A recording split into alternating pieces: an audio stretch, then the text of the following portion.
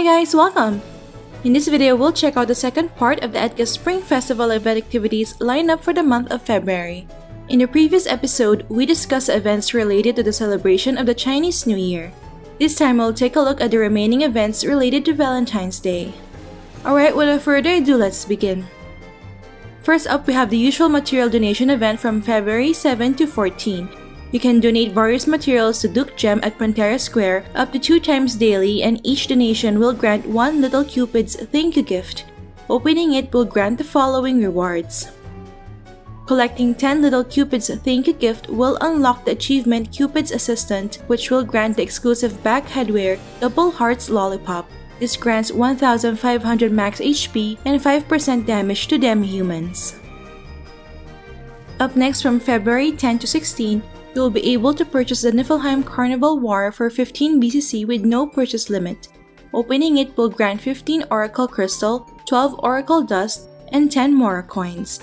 There's also a 25% chance to get a Carnival ticket, which is used to redeem the following limited edition headwear.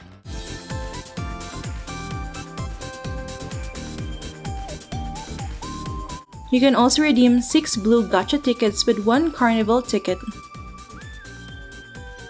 Up next, Endless Tower will be reset every Saturday and Sunday on the following weekends of February. This means that you can get rewards from ED for 3 times per week. Just make sure that you clear ED once from Monday to Friday, then clear it a second time on Saturday, and then clear it again a third time on Sunday before the weekly server reset. For players who are too busy or lazy to clear ED during this event, you may opt to use the Ancient Tower Psychic Catapult from the Adventure Rice Bowl shop, which costs 3 BCC. Up next, we have a Divination event from February 14 to 21. Just talk to Little Cupid at Pantera Square every day to receive one of the following Divination buffs that lasts for 12 hours. In addition, you'll obtain one Little Cupid's thank you gift, which grants the following rewards. Up next, we have a Photo Quest event from February 14 to 21. Just talk to Little Cupid at Pantera Square every day to receive a photo quest. After completing each quest, you'll obtain one Little Cupid's thank you gift, which grants the following rewards. Up next, in celebration of the month of love, there will be a 50% discount on wedding ceremonies from February 14 to 21. So it will be the best time to marry your in-game lover.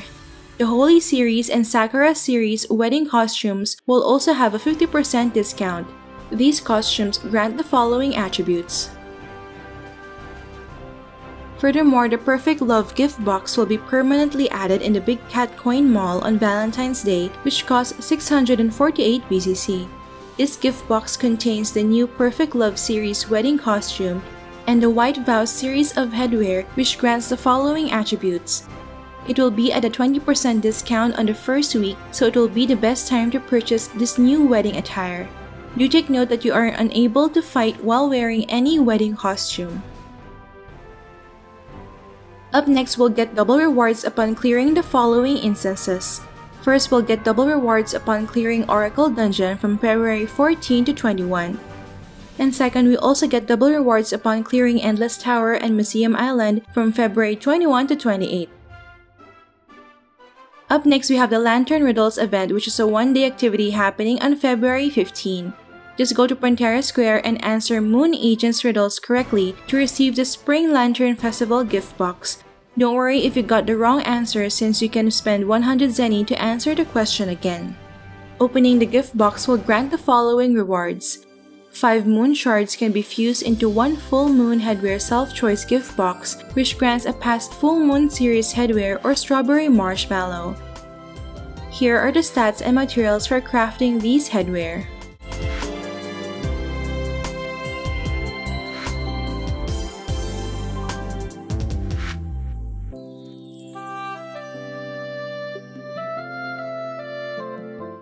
And lastly, from February 24 to 28, you'll be able to purchase the Sif's gift bag for 8 BCC with a max purchase limit of 150 times. Opening it will grant 10 Erdicon, 10 Alunium, and a random amount of Zenny ranging from 1 million up to 100 million. Alright, so far we've gone through all the second part of the Eddga Spring Festival event activities happening this month. Make sure to also watch the first part of this month's event guide wherein we talked about events related to the Lunar New Year. Alright, that's it for this video guys. Don't forget to like if you enjoyed watching this guide. If you're new here, I would love for you to consider subscribing by hitting the red subscribe button down below. I would love to have you back. Thank you for watching and see you in our next episode.